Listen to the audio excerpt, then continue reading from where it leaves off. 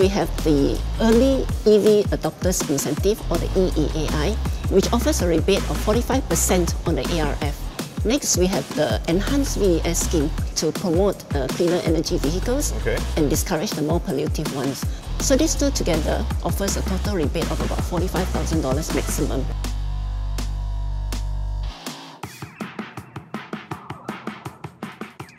I do track this how much power you use.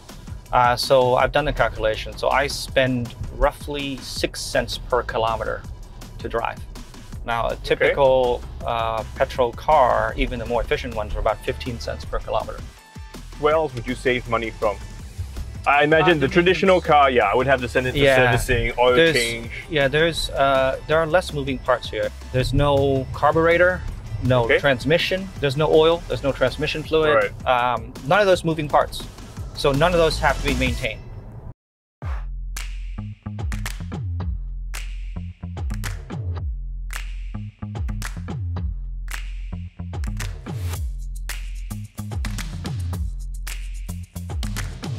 I guess there's two different ways of looking at charging. Okay. So destination charging is when you go to that location regularly. So it's where you live, it's where you work, it's where the car spends the majority of its time. It's parked doing nothing, which is kind of true for most vehicles. Now, if you do need to quickly top up, then you're going to look at something called opportunity charging. And that's when you're going to try and find a location where you can quickly add some charge, in a short period of time.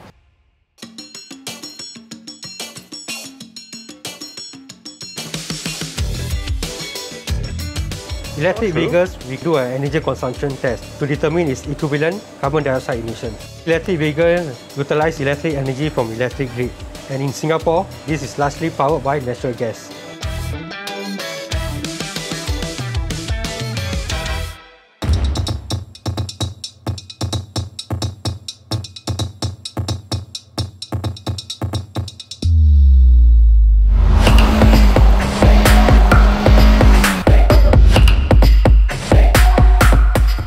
I kicked your butt, man. No shame losing to an electric car with about 3.5 times more torque. So this car has 385 Newton meters of torque. This has just about 100 Newton meters. Even if you had a petrol car with the same amount of torque, this will still have an advantage because you're on that maximum torque immediately already. Whereas the petrol car has to build up that revs, the build up that you lose time in, and that's where the advantage is.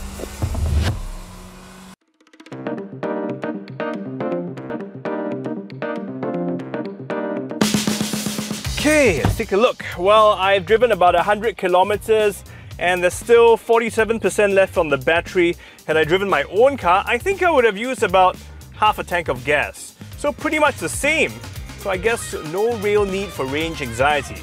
But is an electric car carbon neutral? Well, not yet. That doesn't mean we won't get there.